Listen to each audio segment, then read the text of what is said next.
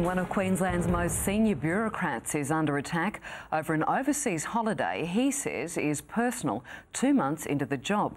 The Premier is refusing to comment on Michael Caltibiano's German tour, which was booked as a private business trip. The former Liberal MP, now head of Transport and Main Roads, has vowed to turn Queensland Rail upside down. But that will have to wait until after 2 weeks in Germany. He's gone on a family holiday. That was agreed to before he became Director General. The Transport Minister has since clarified that Michael Caltibiano's holiday is not with family, but is personal.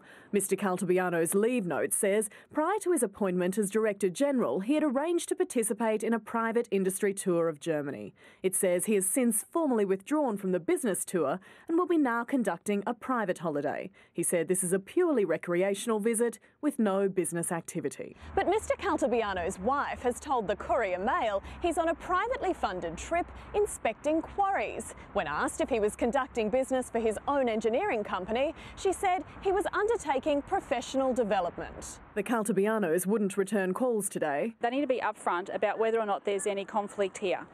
Michael Caltibiano has been appointed one of the most senior public servants in Queensland. That was part of the agreement at the time. He'd already paid for this holiday. It was planned before he became Director General a couple of months ago, so that's quite appropriate for that to occur. The opposition is questioning Mr Caltibiano's appointment, just as it's questioning the appointment of one of Campbell Newman's other friends to the Gladstone Ports Corporation. Michael Caltibiano was a senior member in the LNP government, and a very senior public servant was pushed aside to make way for Michael Caltibiano. Kylie Hodge, 7 News.